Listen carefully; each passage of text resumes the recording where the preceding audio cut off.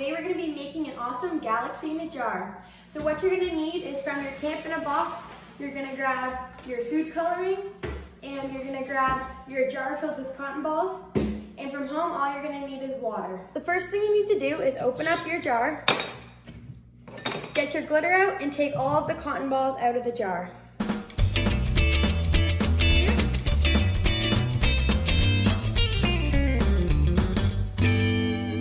Once your jar is empty, you're ready to start. So get your water and fill your jar up a quarter of the way with water.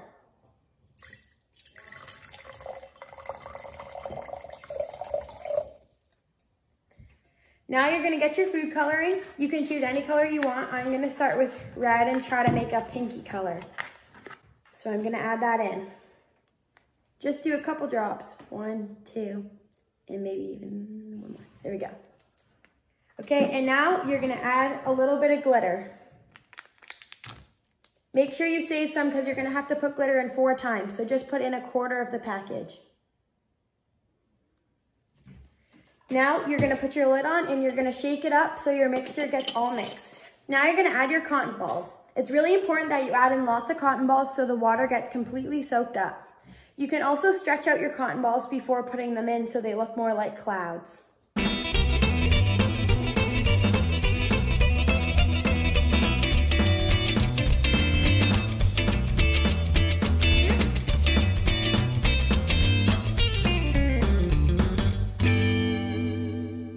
Next, you're gonna add your next quarter layer of water. So pour it in till it fills up the jar halfway.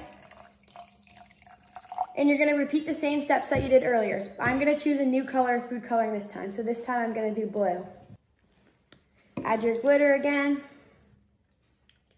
This time you can use a pen, a stick, or anything like that to stir it up so then you don't mix the 2 colors together.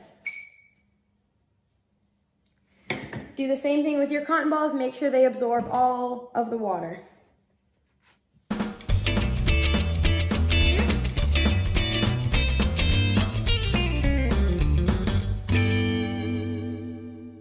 And now repeat the same steps again.